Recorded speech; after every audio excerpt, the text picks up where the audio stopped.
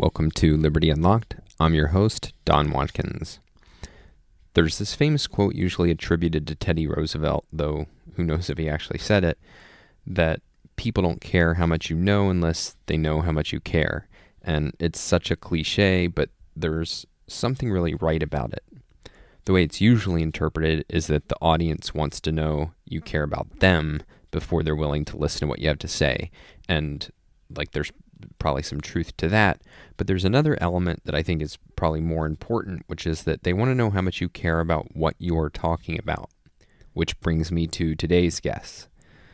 Yaron Brook is the former executive director of the Ayn Rand Institute and host of the Yaron Brook Show. He's also my longtime book collaborator on Free Market Revolution and Equals Unfair, and the latest one being In Pursuit of Wealth. He's also one of the best public speakers I know. We cover a lot of ground in this interview, from the state of the liberty movement to what we can learn from public intellectuals like Sam Harris or Jordan Peterson or Tyler Cowen, to our biggest regret about our book, Equal is Unfair. But mainly we talked about how to be an effective public speaker, and Yaron's advice in that area was really excellent, particularly his point about why he believes that harnessing your own passion for your subject is one of the most transformative things you can do as an advocate for liberty. And now, on to the conversation. Yeah, so thanks for coming on. Sure, happy to. Yeah, usually I start with kind of people's discovery stories, and you have a really interesting one. But before we get that, because I mean, in general, I like to ask questions that I don't know the answer to, and I know your story, but yeah, we should come back to it because it's. But I'm curious as to your view of where the liberty movement, if you want to put it that way, is today, positive and negative. Oh, the liberty movement, to the extent that there is one. I think it's in deep trouble. I think that it is that what it has failed to do is capture the imagination of young people. And I think, I don't exactly know why, and it's something I struggle with to try to figure out what's going on. But I think that what has happened since Trump was elected, what's happened over the last 4 years, it probably happened earlier, but at least I've noticed it over the last 4 or 5 years, maybe a year before Trump, was that, we've always known the left had this certain appeal to young people, and there was a certain appeal of a radical. It's weird because I don't think the left is radical, because they're so conventional. But there was this appeal to young people of being outside the mainstream and crazy and different and motivated into action. I think what's happened over the last 5 years, and certainly over the last 4 years, is that there's now a right-wing equivalent to that that's fundamentally anti-liberty. So I think that what appears sexy at universities right now is kind of the identity Marxist left, identity politics Marxist left, and the counter, which is kind of an alt-right or nationalist right or even religious right, which I think is captured the imagination of people in ways that that has surprised me, and I did not expect. And I think that the libertarian or broader kind of conservative free market types, they're disappearing, and they seem to be disappearing fast. And the intellectual support for these people is also going as the conservative movement is splintering, and that the people who tend to be pro-free markets tend to be that group is smaller and smaller and smaller, and the dominant voices within the conservative movement are nationalist and xenophobic and just build walls, and then the libertarians just seem to have kind of, I don't know, there doesn't seem to be energy there, and I think it's the same thing. I think, again, what's capturing young people is these ideas about nationalism and these ideas about identity politics, like in the left, rather than the ideas of liberty and freedom and free markets. Those seem, I think, in many people's heads, those seem to be conventional. Those seem to be neoliberal, they call it. Like, those are the ideas that we tried in the 80s and 90s and 2000s. They clearly failed, and now we need something different. And we have not managed to convey the radical nature of our ideas and how different they are from everything else that's out there, and how exciting they are, and how, you know, it just hasn't caught on for I'm sure we'll get into the reasons for that, but it just hasn't caught on. And well, I think, I mean, one thing I've noticed, so I noticed this, you know, going back 6-7 years ago, which is just most of what was happening amongst people you would classify as, at least, you know, generally free market thinkers, is it all felt very boring and recycled. There wasn't a lot of new things being said or done. And what was happening to the culture and to the economy, there were new issues, new problems. And so kind of repeating what, you know, Hayek said 50 years ago didn't seem very relevant to people. And the people who were actually commenting on what seemed to be going on today, they seemed to be relevant in a way that the free market people weren't being relevant. And so people were, you know, like, let's at least listen to the people who are speaking to us where we are. And so I think that's part of why these ideas just seemed like, oh yeah, like that's kind of old stuff. It's because they were just repeating what was, you know, what arose, universal principles, but the particular ways in which they were argued for and applied arose during a context that didn't seem as relevant in, you know, the 2000s as it did in the 70s. Yeah, I think that's definitely the case. But I think on top of that, they bought into, and I saw that when we were doing stuff on inequality, so many of the people we would have thought would have been our allies bought into the inequality rhetoric, and then tried to explain how, you know, I think Rand Paul did it in one of the debates. He said something like, "Oh, but in capitalism we have less inequality," and like nobody believes that. That's who you know. So, and I think so, and I noticed that, you know, I remember I was at a Mont Pelerin Society meeting, and you know, Mont Pelerin is this place, for those of you listening who might not know, of you know, really the top minds and the top thinkers in the kind of free market movement, both on the conservative and libertarian sides, and a lot of economists, primarily economists. Now, remember, the opening talk was by Pete Betke, who I like, who's a good guy, and one of the problems he's citing is that exists in the world is inequality. And it was like, really, Pete, you know better than that. You know that's not true. And when I gave my talks, I gave a talk, and I get on stage, and Pete was sitting right in front of me, and I basically in front of all these prestigious people, I chastised him. I said, "How can you do that?" Because the talk was on inequality. I said, "Even the president of the society thinks it's a problem, and we all know it's not a problem. It shouldn't be a problem. We shouldn't even buy." And it was like, yeah, Pete said, "Yes, you're right, you're on," but then they yawned and they went on. It was like there's a resistance. Well, there's resistance to Ayn Rand, which I think is a big part of why they're losing, why the liberty movement is losing. I think the more they resist her, the more they will lose. But there's a resistance to being radical, to being really challenging, not just in the economic. Too many of the people in the liberty movement are too enamored by their own cleverness, and this, you know, by their own, oh, we know how to, you know, you see this in almost all of them.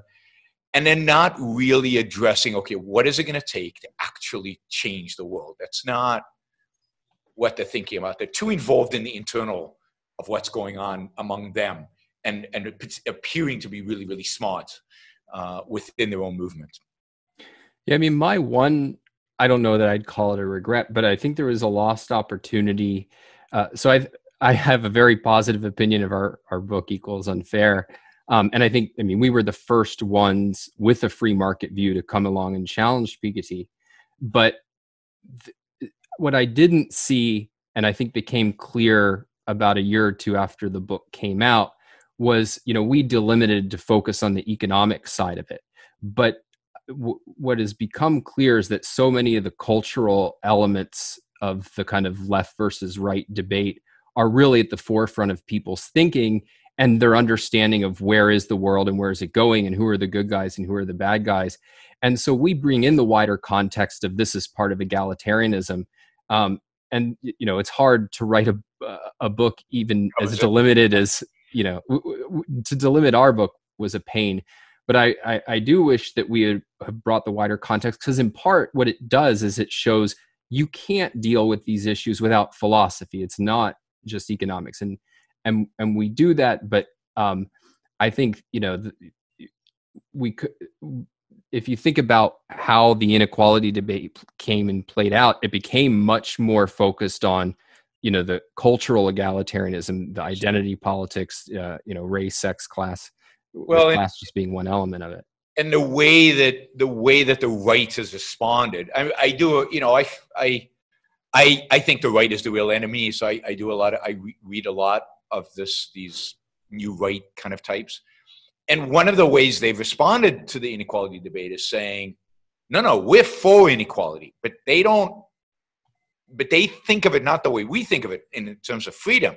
They think of it, no, people have different levels of IQ, so the smart people should be, are better than the dumb people, or, in every respect, they want to create hierarchies. And the hierarchies are not based on anything real or anything. And the hierarchies are based on a rejection of freedom, fundamental rejection of freedom. And so they're attacking even the political equality. So they're even attacking the quality of the Declaration of Independence. And so what you have now is a group on the left who claims egalitarianism, but really, they want to suppress everybody except for themselves. They want to hold anybody of virtue down. They want to destroy the good. And then you've got on the right people who want to destroy the good in the name of their own superiority, which comes from non-essential characteristics. And it really is becoming quite sickening. And we have this nuance, and this is what I'm also discovering. I think in the last few years I've discovered, nuance doesn't play well, right? And we have a nuanced view. We're saying, no, there is such a thing as political equality, and that's a virtue. But there's these other ways in which people use equality that's bogus. And people can't hold that. Either it's good or it's bad, right? We can't have, and any kind of, Rand, it always surprised me that Rand makes this big deal that Leonard and I make of, everybody thinks in twos, and our position is something different than the two that they have. It's like, okay, but why do people think in twos? That can't be right. But it is. People cannot think beyond two possibilities. There's no nuance to their thinking, or there's no possibility of a third real alternative. And that's been a real shock. And again, it's part of how we frame the debate that the more we know about the opposition, the more we can frame the debate to counter it. But yeah, inequality, I think we would do it differently today, because you would have to take into account these other issues, these cultural issues, and both the attacks on the left and on the right on them. Well, one point, I don't think we made it in the book, but Ayn Rand made this point in passing once that I thought, oh, that's kind of interesting, but I never really paused on it, which is she is adamant in rejecting the concept of meritocracy. Yes. Which I think would shock people. Like, well, isn't her whole argument?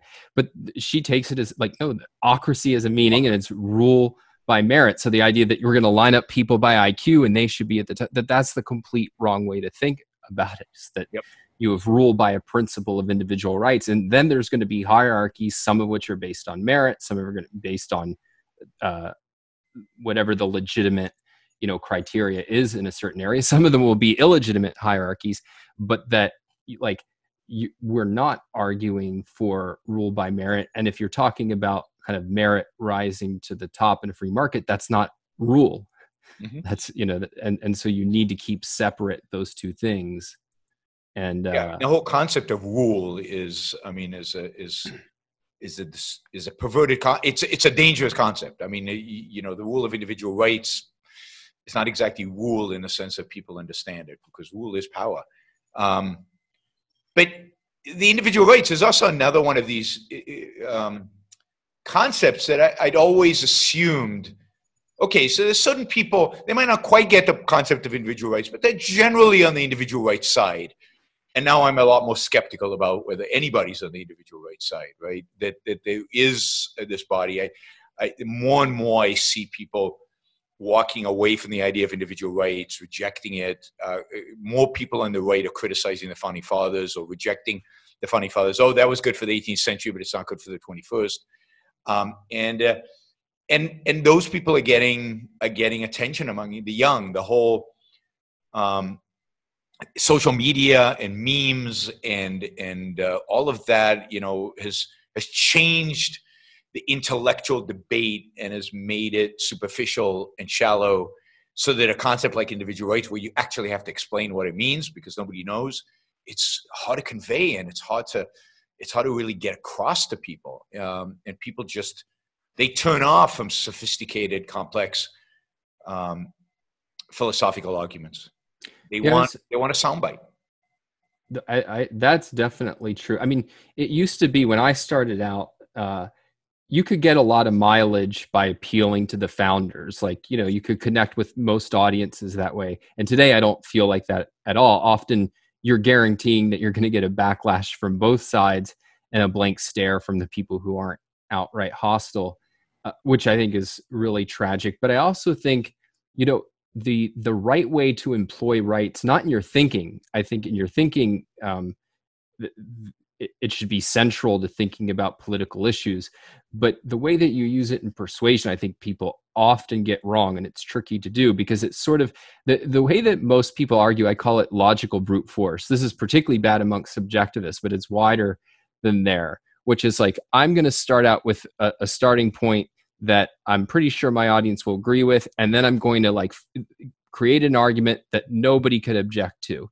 Yep. And that doesn't work at all. And then if they're a little bit more sophisticated, they'll go, well, no, first I'm going to give an argument for individual rights, and then I'm going to use that to drag people to the conclusion that we have to reject Social Security. And if you notice, Ayn Rand does not operate that way. You're never kind of being dragged from a principle to a conclusion. The feeling I get from reading her, and this is where it became like my central idea of what is the ideal persuasive piece of content, whether a speech or an article, is that at the end you feel like the conclusion is overwhelmingly obvious.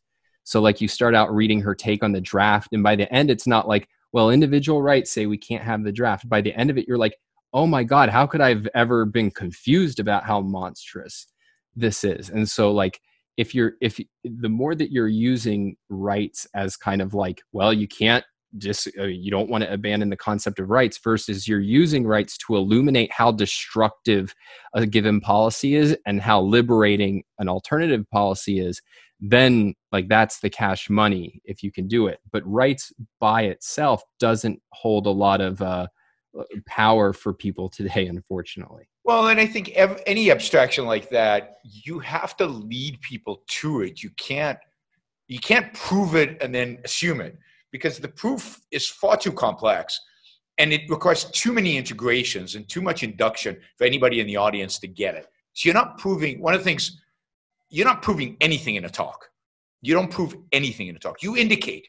You give a suggestion. You point people in the right direction, right? Maybe in an article you can really prove 8 points. But an article is much better in that sense because people can read it and think about it and reread it. But in a talk you cannot do that. You're not even going to do what you can in an article. I remember being criticized for doing a talk on capitalism and never mentioning the concept of individual rights. Right? How can you do that? What's the point of the talk? The point is not to checkbox every one of the hierarchy within objectivism that leads one to capitalism. The point is to draw people into thinking about this in a different way, and to go and do their own thinking and go do their own research, because you're not going to give them the answer right there and then in the talk. But people have a dogmatic way of thinking about these things, and they have checkboxes that they need to check off in the way they present. I definitely wanted to talk to you about speaking, because I mean, this is obviously, I think it's your strongest ability. Although most people don't know, like, you were not always really great on the stage. I mean, like, people can go up and look online at the talks you're giving in like 2006, 2007. And first of all, they're all written out. Yep. And you still come across as, a likable person and everything like that. But a lot of your personality is suppressed because it's tied to. Well, it comes on the Q&A. The Q&A was like 1,000 times better than the speech. So I want to get to that evolution, but I definitely agree. I mean, my own view about what a talk is supposed to do, it's supposed to make people interested in you, the speaker, enough to pay attention to you over a longer span of time where you can start to build an argument. Because I've seen a lot of people who have said they came to objectivism from, hearing you and paying attention to you, but it's almost never that they said it was one talk or one event. It was always, I started listening, watching your stuff on YouTube. Maybe they read Ayn Rand, and so it's this combination of things, and that's absolutely the case. I always say it's for them to follow me and for them to read Ayn Rand. That's my goal. It's not to convince them of X. It's not to prove X. And I don't think you could go into a talk thinking that. You've got to. Talks are. In some sense, they're educational. So hopefully you're saying stuff that's going to interest them and going to spark. Otherwise, you don't get the other effect. But talks are really marketing tools in some sense, right? They're ways to get the marketing of yourself and broadly your ideas. So in my case, marketing Ayn Rand. And if 10% of the audience then goes and reads Ayn Rand or starts following me on YouTube or something like that, then it's been a success, right? But these polls where how many people walked in thinking X and how many people walked out thinking Y? No, if anybody changed their mind, what I'd like is if somebody walked in with the opposite view, that they left confused. That would be huge success, right? That I challenged enough of their existing beliefs for them to be now confused. But if I actually convince somebody, then I'm suspicious of them, right? Of their thinking. So you have to set your sights, and part of the evolution in speaking style is to figure out your purpose. Why are you speaking? What's the goal of the talk? And I think there's been a lot of confusion among intellectuals broadly and among objectivist intellectuals in terms of what is the purpose of a talk. Well, it's interesting because Ayn Rand was adamant that she did not view herself as a speaker. Her goal was always just to promote Atlas Shrugged, which is why she would even do talks, but they were essentially articles that she would read, and incredible articles. And then, Leonard. Can you imagine sitting in an audience and hearing her talk, doing the talk, "What is capitalism?" I read that talk every few months or every couple of years or something, and I'm blown away every time by how much I didn't get last time and how much I need to read certain paragraphs twice, 3 times. I still don't get certain parts of that article completely. And if that was just delivered orally, she would have lost me completely. I might have stayed intrigued because there's so much content there that's so interesting, but I wouldn't got anything out of it. And generally, I commit this heresy, but I don't think she was a good public speaker. I don't think she gave one great talk, and that was Philosophy Who Needs It. That is the one article she wrote that is actually a good talk. But everything else are not good talks. The greatest articles maybe ever written, but they're not good talks. Or if she delivered the Objectivist Ethics as a talk, which she did, hard enough time reading it. So it's a different skill set and different purpose than I think an article. Well, so yeah, and so part of what's interesting to me is she was not viewing herself as a speaker, and then Leonard Peikoff, who was her best student, he's an incredible teacher.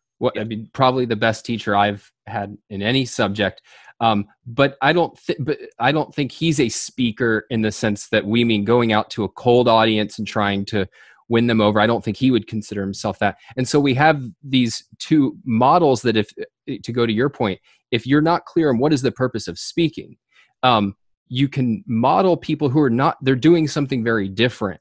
And so it was, I don't think really until, I think you were the first objectivist I know who was really doing what I think you should be doing in a talk, which is just trying to connect with the audience, make some intriguing points, and spark some of them to go on that journey. So I'm wondering if you could just talk a little bit about, because I don't know the details of it. What was the evolution like for you internally? Like when did you realize I need to do something different, and how did it go from 0 to 100? So when I started doing I mean, I was a teacher first, so teaching is, but I viewed public speaking as different and much more intimidating than teaching. Teaching, I could go in cold and cover material I knew well without a lot of notes and without.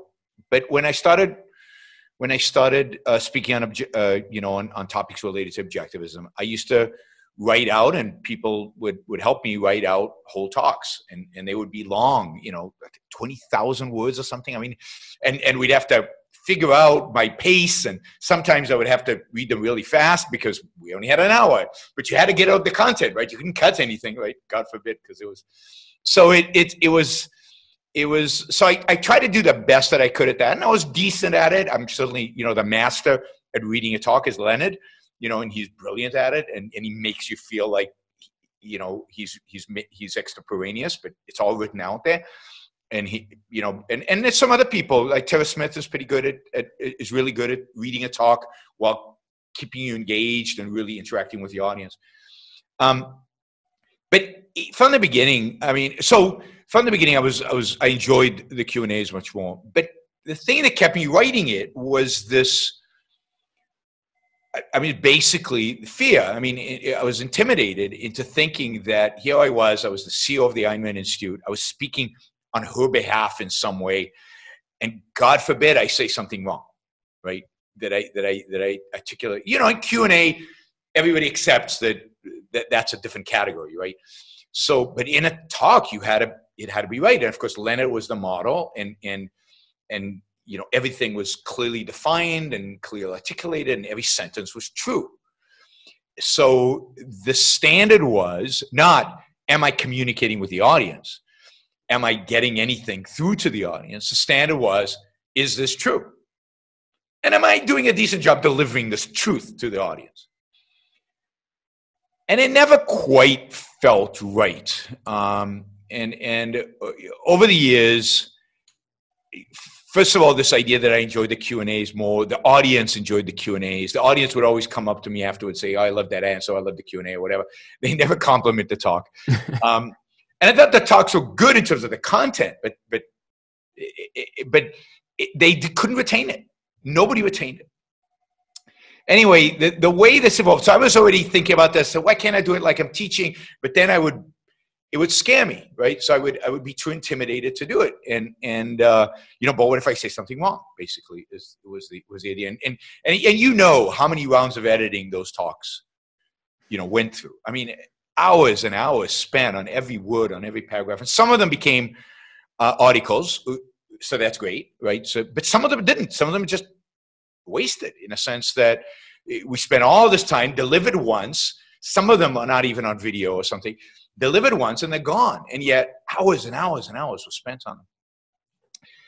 And so we were doing media training. And I don't remember if it was JP, something like that. TJ Walker. TJ Walker. We're doing just as a quick aside, I got in this news program where they had me debate a guest about something, and it got really heated. The guy was just saying these outrageous things and being really cruel. And afterwards, when I saw it go on YouTube, it was TJ. He turned out to be a radical progressive and was being the worst, the most dishonest debater ever. And I was like, hey, that's the guy who taught me how to do media.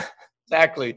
So yes, years later, I discovered how much of a leftist he was. And here he was hearing all this objectivist stuff being delivered. It must have freaked him out.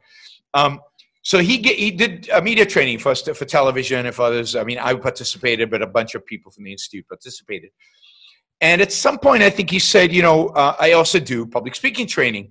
I said, well, I'm a pretty good speaker. I don't know. And he said, well, let me see a video. And so I sent him a video and said, yeah, we need to talk. And he said, and he asked me a question, and it's the question turned everything on. He said, why do you give speeches? What's the purpose?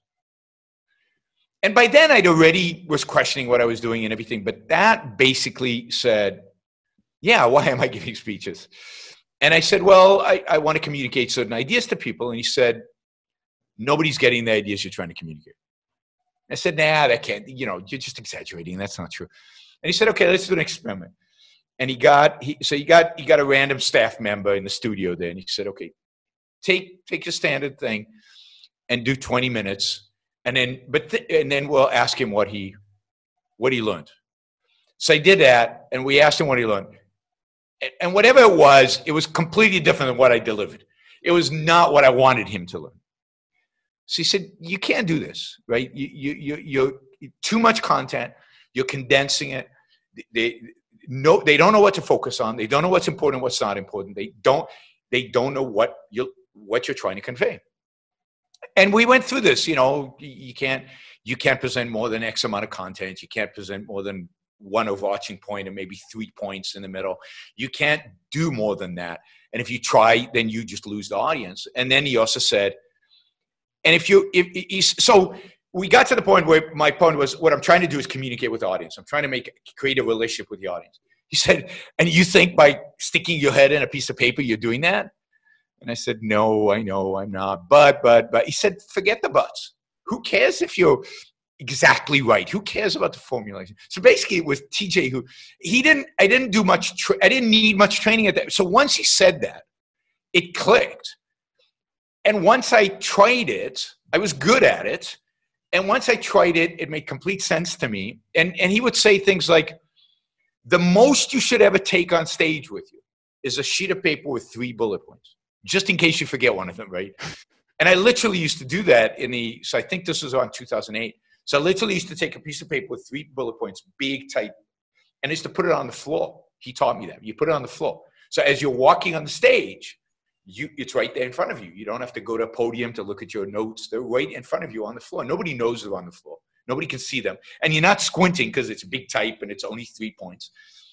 And that's how I started. And of course, within a few months, I stopped needing that piece of paper and got the confidence not to need that anymore.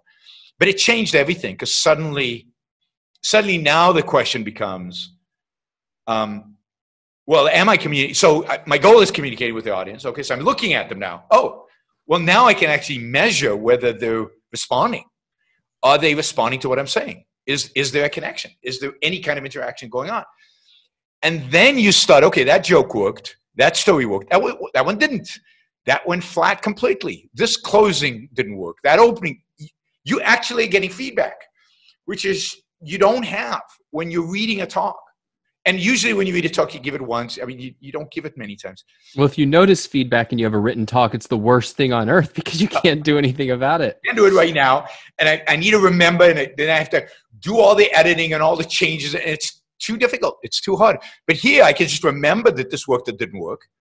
And next time I do it, I can try something different. And when you get really good at it, then you view every time you give a talk as a little experiment, and you're willing to even try something new, and you're willing to fail because you know that that'll help you do it better next time. So the whole attitude, the whole way you think about giving a talk changes. And of course, the more you do it, the more comfortable you become and the more you can play with it. And so that today, particularly when I give a talk, I'm really have given a lot of times, every aspect of the talk I'm in control of. So, one of the things when you do, I know you did it. I was terrible at it. Some other people we know do it, is you pace, right? You don't have notes, but you're pacing as you're delivering a talk. And it's terrible. The audience doesn't like it. It's unless you do it. But it's hard to know what to do with your body. There's a little bit of nerves. There's a little bit of. The ideal is to get to the point where every movement you make on stage has a purpose. And you can get there. So when I give a talk that I give, like my Morality of Capitalism talk, pretty much every move I make, like I've said this in other places, but like my left hand, whenever I raise my left hand, that's egoism. Like Bill Gates is over here, capitalism is over here, production, creation, building, and this is altruism. And everything related to altruism, from Mother Teresa to everything else, is this hand, right? And if I want to emphasize a point, I walk towards the audience. And if I want them to relax a little bit, I walk away from the audience. I walk backwards. And if I'm pacing, I pace in a way as to look at this portion of the audience and that portion of the audience, but not monotonically. And that's communication. You're actually getting feedback from the audience and you're communicating with them. And now you've got them in your hand. You're kind of playing with them, because you know how they'll react to different things after you do it for a while. So that's where you want to get to in that form of communication. Yeah, I mean, that's very similar to like the best stand-up comedians I know. It's that, you know, you have your kind of worked out material that you've really honed, and then you're going to introduce a new piece of it. You play around with where it is, you play around with the wording. So you just have this constant experiment stage. And they also have this presence on stage. They really good stand-up comedians. They know when to sit on a stool, when to stand, when to walk, when to pace, when to look directly in the audience, and when to pause. Pause is huge in comedy. It's crucial in comedy, but it's also crucial in communication. That's my number one speaking tip to people. Like, all right, if I'm going to give you one thing and I can only have 10 seconds, it's just pause more than you think you should, longer than you think you should, and you'll instantly be a better speaker. Particularly when you ask a question. One of the most frustrating things to hear a speaker ask the audience a question and immediately go into the reply, the answer, or into whatever he wants to go. But the whole point of asking a question in a talk is to cause people to think. Well, you know, why is capitalism viewed as immoral? You know, whatever, right? You want them to get them thinking about it, and then you want to, that now becomes a context for what you're going to say. But if they don't have time to think about it, then it's useless to ask the question. So whether it's a rhetorical question or a real question doesn't matter. You always want to pause and give people time to think after you ask a question. But yes, pausing is and slowing down. Generally, people speak too fast. Is really important. Well, one thing I learned from you that you do really well is that, so you talked about having the 3 points, but I think a big focus of you is like you have very engaging ways of making each point. So it's not like I say this abstract point, it's some kind of story, analogy, anecdote. How do you like think, first of all, do you have a way that you come up with that, or is that just sort of stuff that pops into your mind accidentally, or and then how do you go about using them effectively? Because I that's my favorite thing to do, is when I can come up with a really good one. Yeah. So it varies. So if it's a brand new talk, I have to think about it, and I don't know that I have a methodology. I read a lot about the topic and or around the topic, and then I think about it, and then but a lot of it I let my subconscious. It's one of those things where often it'll come to me in the morning, or it'll come to me late at night when I'm thinking about it. It'll just pop into my head. Oh, that's a good example. I'll hear a story and I'll go, oh, that would fit in there. So when I'm consciously trying to get at it, when I'm writing a new talk, or when I'm figuring out a new talk, and the more time I have, the better. So if I and it's not so much that I have to work on it, but the more time I think, okay, I'm going to give a talk on X. If I have like 3 months to just have it in the background so that the subconscious really can work on it, that's helpful. But what I like is when I've got an existing talk, and it's boring to give exactly the same talk over and over again, but I don't mind it. But what I like is that I'll encounter something, oh, that's a good example of I could stick it in there, right? And what happens with these talks is they become modular, right? And the examples are modular. And so what I try to do now is think. So now you could basically tell me that I have to give a talk in 10 minutes about a topic within a range of topics, from foreign policy to a variety of different topics in capitalism. And I can pretty much in 10 minutes come up with the 3 points that I want to make and not even think about the content. The content will just come, because the content is categorized in my subconscious into these modules. And if I have the 3 points, then there's certain concretes that fit into each one of those points that I can get up. So I use the Bill Gates example in a variety of different talks, in a variety of different contexts, because I can just spin the story a little bit differently, right? And it'll fit.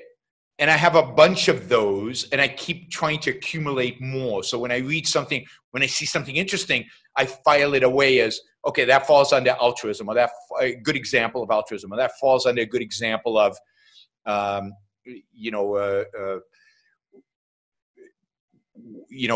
businessmen feeling guilty or things like that. So I try to think in those, not in terms of talk A, talk B, talk C, talk D. I try to think of topic A, topic B, topic C, topic D, and the 3 points.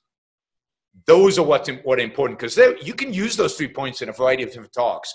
You can put this, the other thing, and you know this from writing, right? There's no one right outline.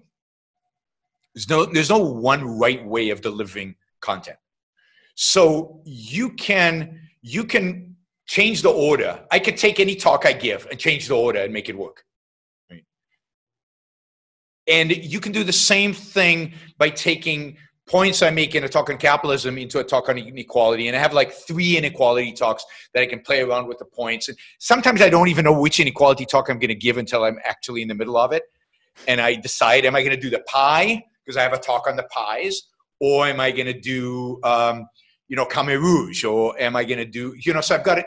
And again, so you've got to create these really great examples, analogies, that are organized in your subconscious, and then rely on your subconscious to feed them to you when the time is right, in the right context. So one of the things that is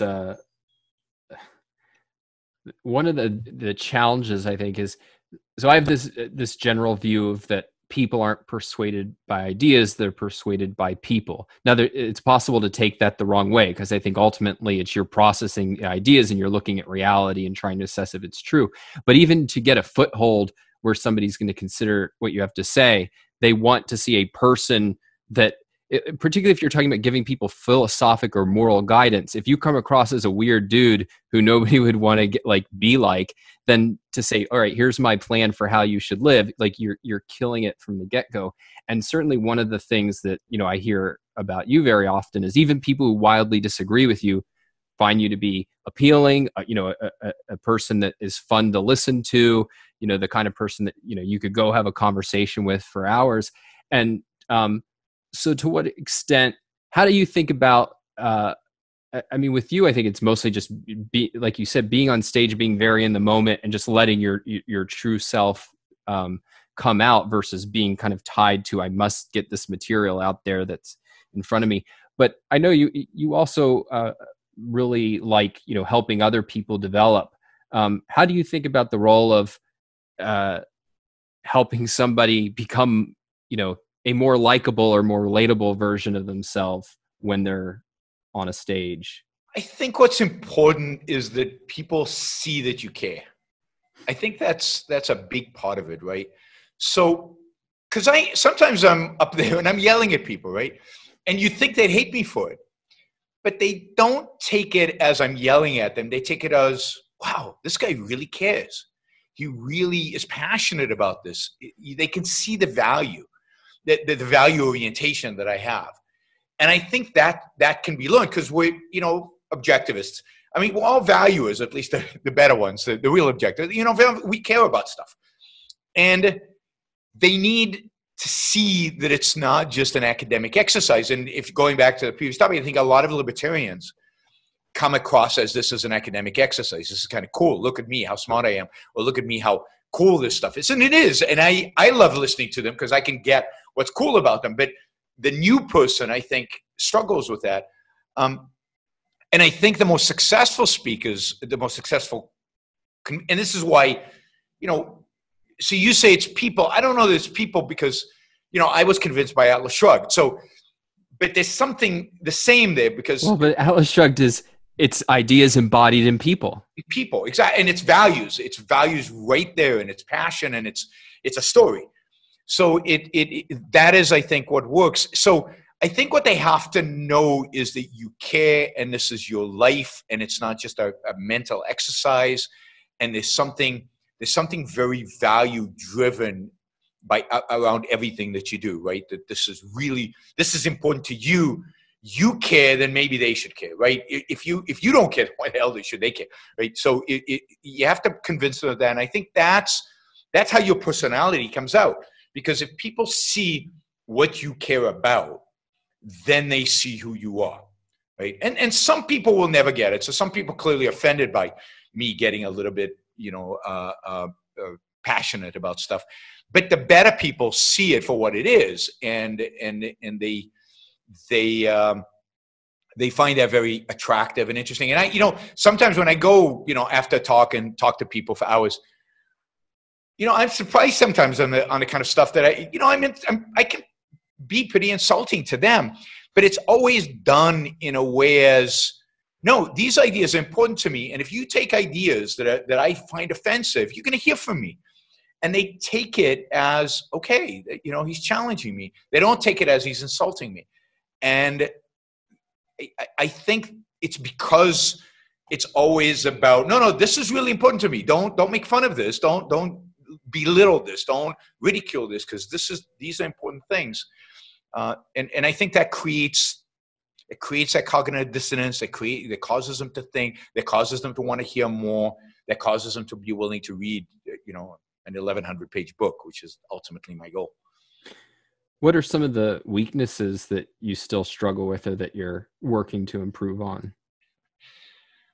Yeah, my biggest weakness, I think, is that I agree to do talks that I shouldn't be doing. I just a quick. So I think it was October of 2008, and I somehow got the chance to do a radio interview on the cause of the financial crisis, and I didn't really start studying economics until the financial crisis. I had no business giving this interview, and so of course I give my opening spiel, which I'm sure was just a very unclear version of what I heard you and some other free market people say. And then, the guy asked a just totally legitimate follow-up question, and I'm talking and answering, and I know I'm bullshitting. He knows I'm bullshitting. The audience knows I'm bullshitting, and we're just waiting for this nightmare to end, all of us. And if I had just said, honestly, I that's not an area where I have expertise, but the one thing I can say is that it shouldn't be blamed on a free market, because the one thing we know for sure is there wasn't, if it had just been an honest answer.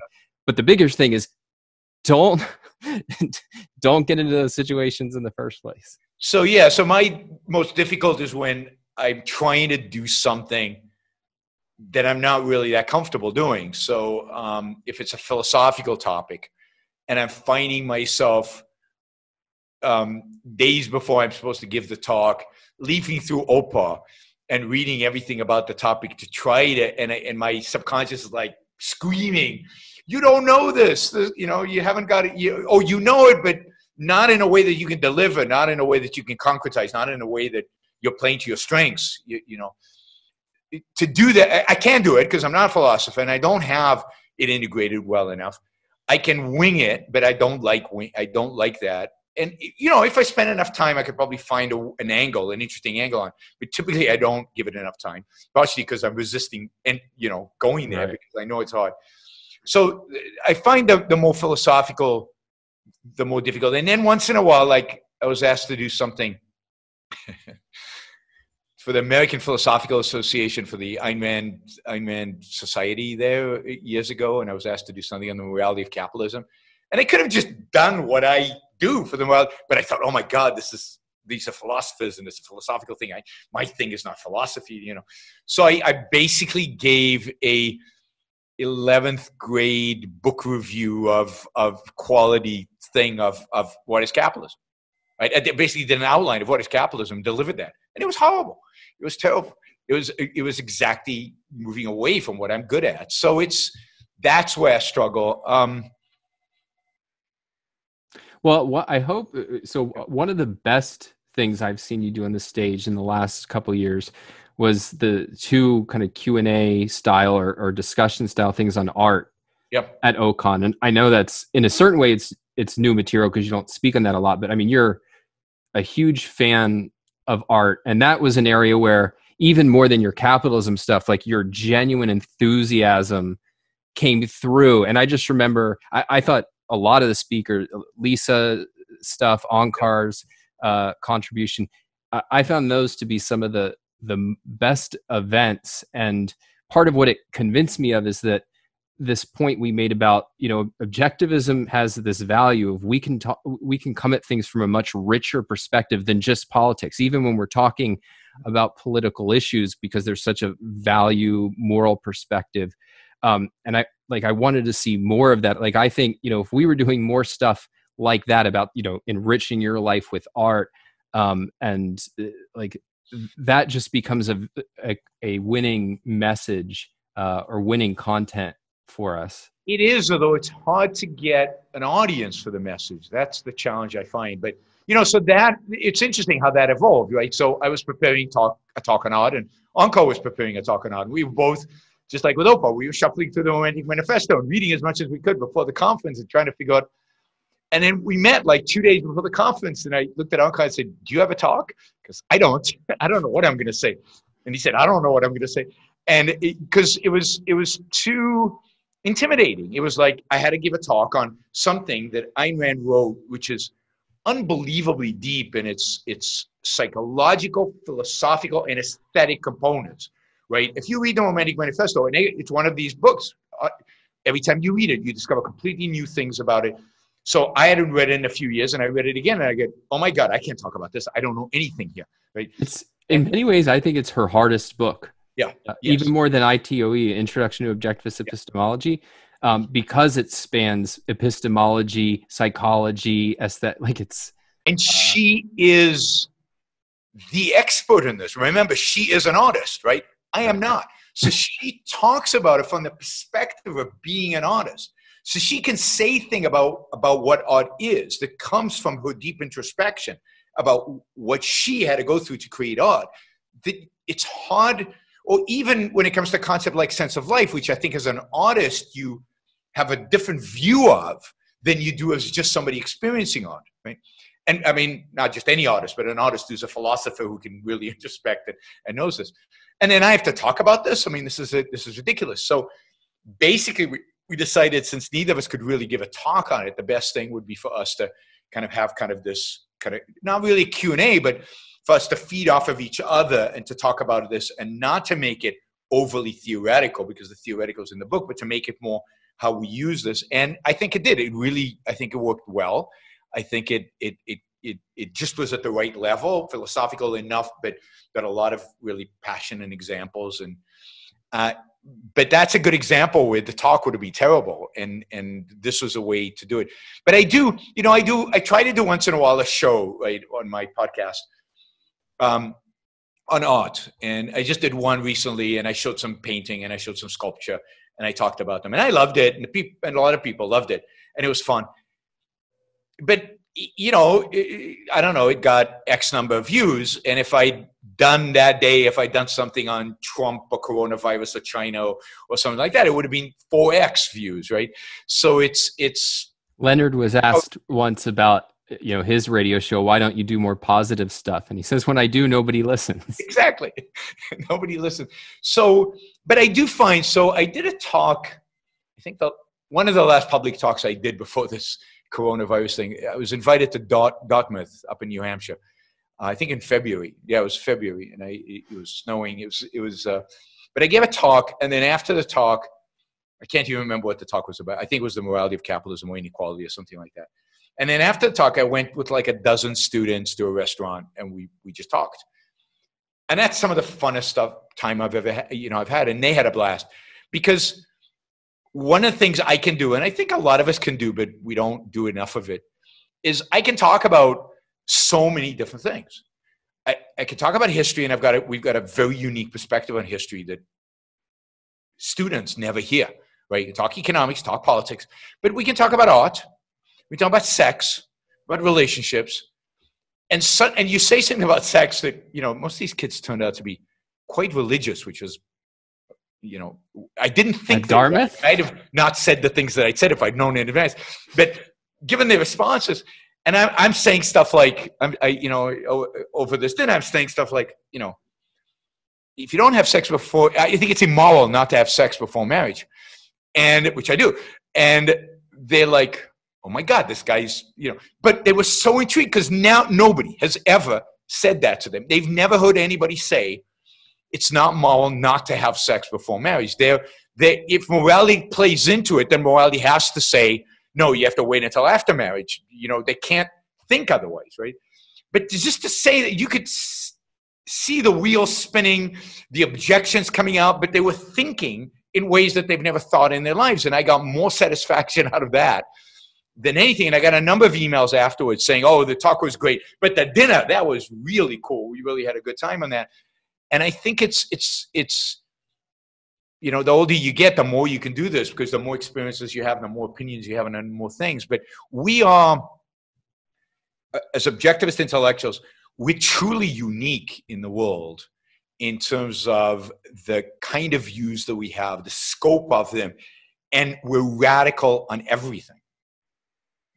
Really on everything, and that makes us interesting. And you're right. I mean, I wish I knew how to capitalize on that more. So you know who capitalizes on this? Who is? But he's eclectic, and you know he's not. Is Tyler Cowen, right? Mm-hmm. Do you follow Tyler? Yeah, religiously. Yeah. So Tyler's really good at this, right? So he has this website, Marginal Revolution, and on this website he talks about restaurants. He talks about history. He talks about, he's obviously an economist. He talks about economics. He talks about politics. He talks about art. He talks about everything.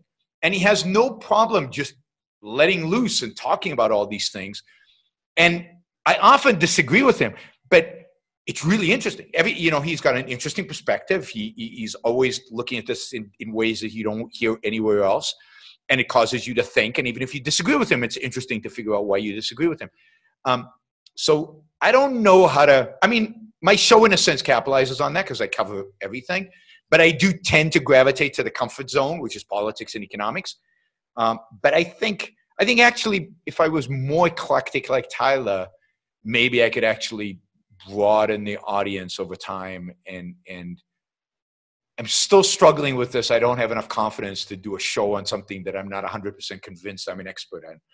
But I mean, that's very along. So this goes to my point about people are persuaded by people. So you can think about it two stages. One is, oh, this is a person worth listening to. And once you're interested, if you think about the Jordan Peterson phenomenon, it's possible to take too much away from that.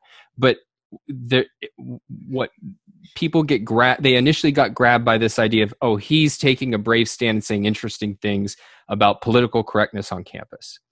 But then it was, he has interesting things to say about everything, and then I'm interested in him and want to hear what he has to say about everything. And I think the same thing happened to Ayn Rand. Yep. Oh, she wrote these really powerful books. But then you would go to Ford Hall Forum and she would give a talk like, what is capitalism? And all the questions would be about everything under the sun, almost never about anything in the talk. And so the real thought leaders that you see who really make an impact on people, they come across as uniquely interesting people like Tyler, who think about everything in a very surprising and original way. And that becomes like a gravitational pull. And I think you can have the other model, which is very much like, I'm the guy on this issue. But what happens is most people start out as the guy on this issue, and then they grow into kind of a broader, here's how I look at life. So you could think about somebody like, Tim Ferriss started out as like, I'm the productivity guy. I'm going to help you, liberate yourself from work so you can go off and do other things. And then it became basically, here's a guy who takes this really interesting measure and test everything approach to everything in life. And now I want to know what kind of knives he uses to cook with. And I want to know, how he deals with sleep. So I think there's like, that is how the journey should go. If you're going to be influential, but there's not a clear roadmap of how to do it. No. And I think I'm struggling. I think I'm at the point right now. So like, I've got the biggest whatever following in objectivism or whatever, but that's a small world. And there's a lot of people who are not objectivists who follow me, but it's still small. I've got, I don't know. It's a lot for some, 18,500 or something followers on YouTube or whatever, but it's small fry, compared to Jordan Peterson's millions and even a lot of other people who have 100,000 or 500,000. I mean, numbers are big. And I'm trying to figure out, okay, what does it take to get from where I am now? Because I've been growing at a low rate of growth for over a year now. What does it take to go to the next level? And it's not marketing. I mean, to some extent it could be marketing. I'm sure I'd get more subscribers, but it's not. It's something about the content has to grow has to become viral in some way. And I don't know, I still haven't figured out how to do it or what exactly it is. And I think, I alternate between wanting to specialize, become the guy who attacks the right, because it's much more attractive to me than attacking the left. But that's too limiting and boring, and I don't find it interesting enough to do it all the time. But I don't know what the right balance is in order to get to the point where it really does take off. But that's the challenge. The challenge is, how do you broaden the audience in a significant way? Because I think I'm maxed out on what I do right now. What I do right now is not going to grow dramatically, right? So I have to do something different. And what is that something? I'm still not sure. Yeah, I mean, in business, there's just this general principle of you'll hit ceilings of growth, and each ceiling then requires a real transformation if you're going to keep scaling. And that is really scary, because you're in effect going blind, like you're going back to zero, like you're throwing out a bunch of stuff that works in order to get to this new level. And you don't know if that's going to work. And it'll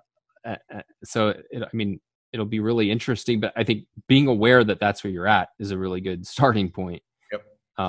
And because I agree with you, it's not like, man, if we could just get like Yaron, a really good, like, a Facebook ads guy, the world would change. Like, or a nice studio or different background things. I mean, they're all valuable, but that's not the breakthrough. That's not the thing. Those are optimizations rather than transformations. Yeah.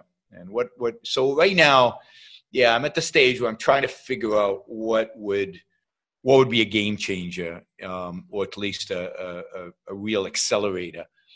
And I'm not sure what that is. So we'll see.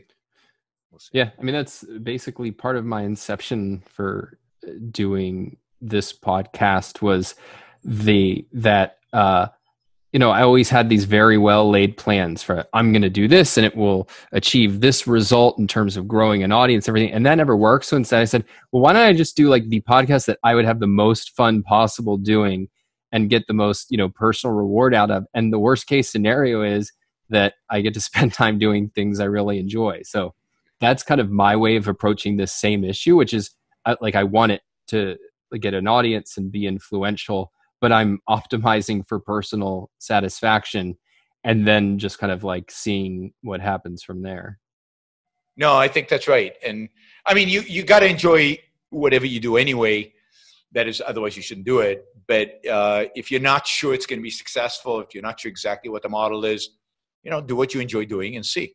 That's at least you'll get a data point for any changes you want to make. You'll get a data point. Okay, this succeeds or didn't, and then you'll be able to go on. So, but yeah, I think we have these technological tools now that make communicating unbelievably easy or easier, and to an audience that we couldn't even imagine we could have just a few years ago. So the world has changed in profound ways because of YouTube and because of Zoom and because of all these things. And I think people are still trying to figure out how to use them and also figure out what the secret is behind a Jordan Peterson. I don't think it's clear, right? It's what actually allowed him to become as big as he became. And contrasting it with other people who have done it, I think is important, because you want to think like how Tyler got, because he's not quite as famous, but he's widely known outside of economics, and so that finding those sort of data points and culling through them. Well, it's interesting because most of the people I know who've got into that stage, or at least got into some stage like that, basically became well known within a field, and then or became established within a field, and then took that and broadened it dramatically. So Tyler, I've known about Tyler for 20 years, right? He was this economist at George Mason, was a good economist, and he wrote and he did good stuff. And then, and he did some restaurant reviews at some point, but then, like over the last, I'd say 5, 6, 7 years, he's just become much bigger as he took that restaurant review stuff and expanded it to be this eclectic thinker in economics who thinks about everything from that perspective. with no marketing effort, just a good website, just a good kind of a certain, and he's not very, I mean, what differentiates Tyler, for example, from a lot of the other examples, he has no charisma. He's not a charismatic person. He has no stage presence. Person to person, he's kind of awkward. He's shy. You know, he doesn't have the Jordan Peterson thing. He's just created a great website, you know, and he's created a great identity through that website. Well, that's why I always thought Sam Harris is in many ways another good model, because it's nice to pick people who aren't uniquely like charismatic or something like that, unless you yourself are uniquely charismatic, to model from. Well, Yaron, this has been a lot of fun. Sam is really fascinating because he's, and I don't know, again, it's hard to tell what differentiates him from other kind of laid back, calm, well-spoken people. What makes Sam different from all those others? But there's something about him, and something about the way he expresses himself. And again, I think there's something about the fact that you get a sense that he cares. There's something very value-driven about Sam Harris, even though he's so mellow. He's still, you know, it's important to him. You know what's important to him. Well, I think it's with him. I think it's that he has a very definite brand, which is that I care about nothing more than the rigorous pursuit of the truth. Yes. And part of the dispassionate nature of the way that he'll approach things is conveying, I'm going to really be methodical in thinking this through, in, giving the best arguments to my opposition. And so in a certain way, he's made that work in his favor. So it's, you do get the deep passion for the, not passionless. What's the word I'm looking for? For the, you get his passion for reason, in a sense, right? Yeah.